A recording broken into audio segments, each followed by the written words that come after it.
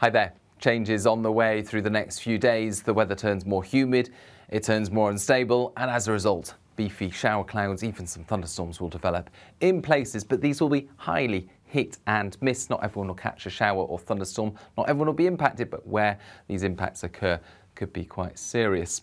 Now, for much of Friday afternoon, many places will stay dry and sunny, especially eastern parts of Scotland, central and eastern England.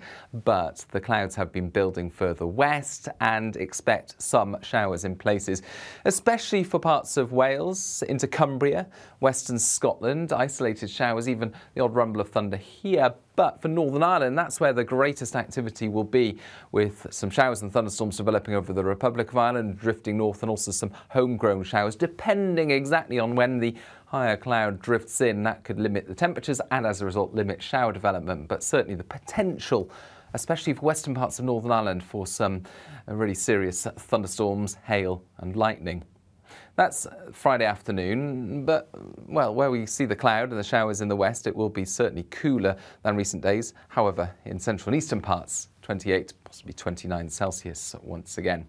And it's going to feel more humid, I think, in many places, particularly further west, with the clouds and the showers turning up from the Atlantic. Now, the showers are likely to develop more widely across western parts of the UK through the nights. Some longer spells of rain possible, especially for Northern Ireland, and again the risk of some thunderstorms in places, but not everyone obviously will see these. They'll be fairly limited in location. In the east, clear spells and a bit of a fresher night compared with the west. 10 to 12 Celsius on the thermometer first thing Saturday, but plenty of sunshine for eastern parts of Scotland. I think a bit more cloud there for the Northern Isles, but certainly through eastern areas of the UK, it's a sunny start. But this high and medium level cloud will drift in through the morning.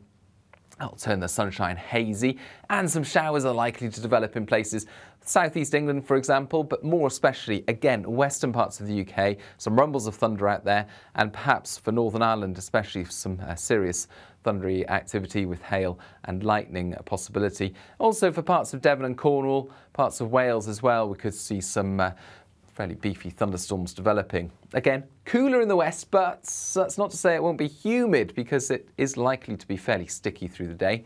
And in the east, temperatures limited by the cloud advancing, but again, it's going to be a more humid feel, I think, compared with recent days.